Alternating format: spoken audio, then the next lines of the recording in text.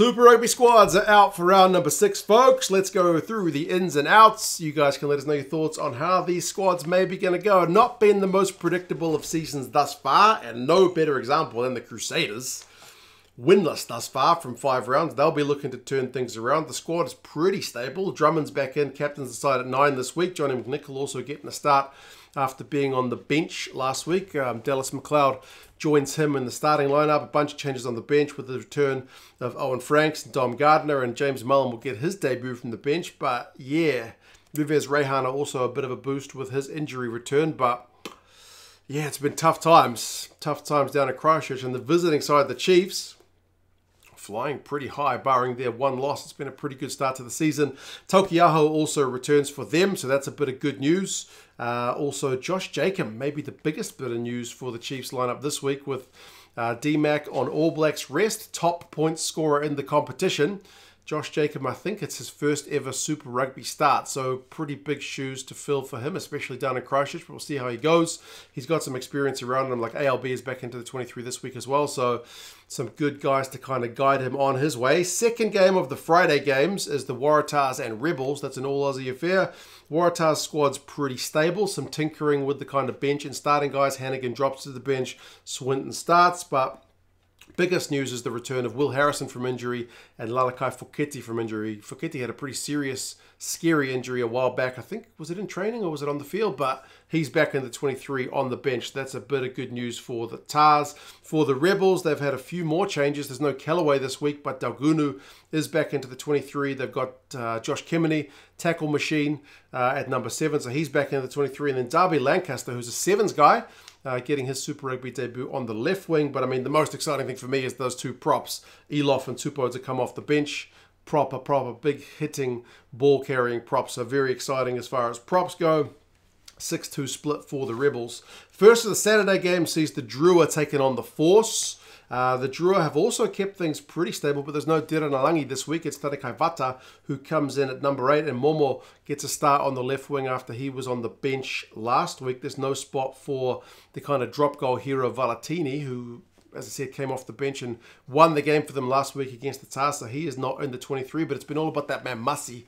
5 tries for him in Super Rugby thus far. He is still there in the midfield. For the Force, they've also kept things relatively stable, and they've had a bit of a locking stock crisis. So they've managed to bring in Sam Carter, who hasn't played in Aussie rugby for a wee while, but he's back in Australia. He's on the bench for the Force for this one, so good news to see him back in Aussie rugby after spending a few years in Europe. But the starting 15 is pretty stable. Princep starts this week. Faifua starts this week. Tizano has maybe been the standout guy, top tackler of any Aussie team.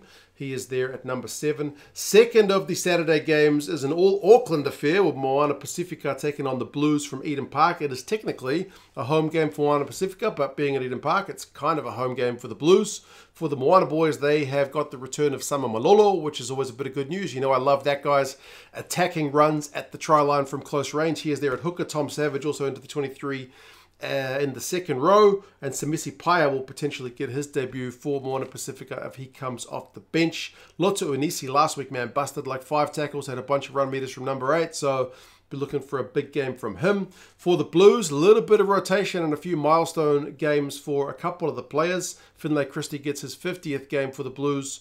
He's at number 9, and then it's the 100th Super Rugby game for Ricky Riccatelli if he comes off the bench, so big congratulations to him. Zahn Sullivan's PCL 6 to 8 week injury means there's a bit of a needed change at fullback, so it sees Corey Evans gets his first game of the campaign there at fullback, and also Rico Ioane is back there in the number 13 jumper, so good news for the Blues. Also, man, it's weird when you see the Blues kind of ball carrying stats. Most teams' top ball carriers are loose forwards, but for the Blues, Talea number 1, Perofeta is the Blues number 2 guy. If you want to see Stephen Perofeta's kind of wee chat kind of about his kind of rugby upbringing and some of his insights, he's on NZR Plus along with a bunch of other guys doing their kind of My Take interviews where they talk about a bit of their rugby history. He talked a bit about his Ranfurly Shield match for Taranaki against the Canterbury boys back in the day, so check that out. NZR Plus down in the description. Heaps of other content there, but yeah, Perofeta starting at 10. certainly a bit of good news for the Blues. Penultimate game of the round is the Highlanders taking on the Hurricanes. Highlanders have got a bit of good news with the likes of Ethan de Groot being back. He's at loose head. Max Hicks is back in the second row, and Jonah Lowe is going to get a start at 13. Remember, Talea got suspended with a red card last week, so they've had to make a change at 13. So Jonah Lowe is going to fill in that spot. And then Rowan Wingham is going to get his Highlanders debut as the kind of reserve tight head prop. So good luck to him. Jermaine Ainsley, unfortunately, is injured for the Highlanders. You'd think the Highlanders are going to need to do some pretty big defending, because if you look at a bunch of the attacking stats, the Hurricanes have got a lot of the kind of top performers. Like Billy Harmon is the top defensive player in terms of tackles made who's not a Crusader.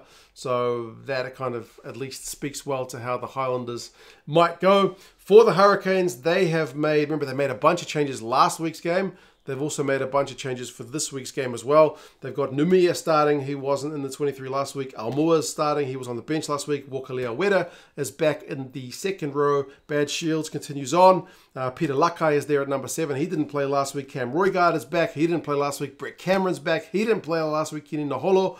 Likewise, Billy Proctor. Likewise, Ruben Love. Likewise, so it is the most kind of wholesale changes we've seen from week to week. It's 2 weeks in a row now from this Hurricane side. So didn't seem to cost them last week in terms of any loss of cohesion. So we'll see if the kind of same rings true this week.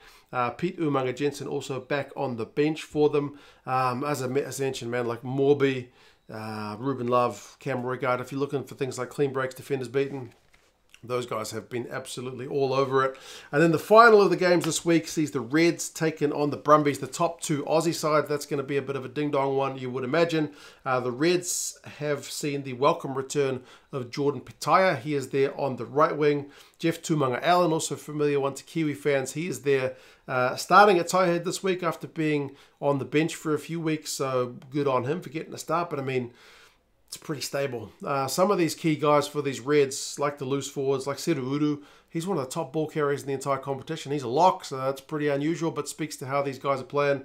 Everyone putting in a bit of shift. And then Matt Fassler is the top equal try scorer, the hooker for the Reds. Who's the other joint equal try scorer? That's Corey Toole, and he plays for the Brumbies. So you've got the top 2 try scorers up against each other this week, playing in totally different positions. One's a hooker, one's an outside back, so there you go. For the Brumbies, they've made a few changes in terms of James Slipper getting a start after being on the bench last week. Ryan Lonergan, likewise, he captains the side from number 9. And then on the bench, Billy Pollard drops to the bench, Harry Vella drops to the bench, and Harrison Goddard likewise. So the core of the squad, pretty stable. 6-2 split, though, for the Brumbies, keeping things relatively stable. But yeah, 2 games on the Friday, 4 games on the Saturday, folks. You guys let us know your thoughts, how you think things may go. Can the Crusaders get their first win? They are the only winless side thus far, which, as I said, nobody saw coming. Who's going to win the battle of the 09 between the Blues and Moana Pacifica? But yeah, you guys let us know your thoughts, and check out that NZR Plus thing. Bunch of interviews and other tidbits from some of the top players. Check it out down in the description. Take care, folks. See you later.